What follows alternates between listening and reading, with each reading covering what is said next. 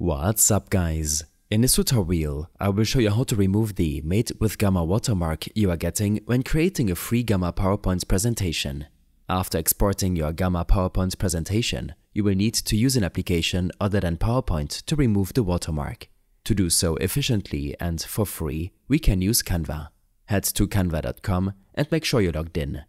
Next, head to Presentation, and then simply drag and drop your exported Gamma presentation into this window.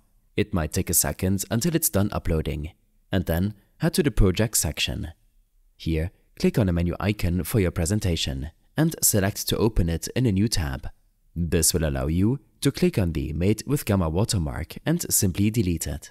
After removing the watermark from each slide, click on the Share button on the top right, and then select to download the presentation in PDF or PowerPoint format.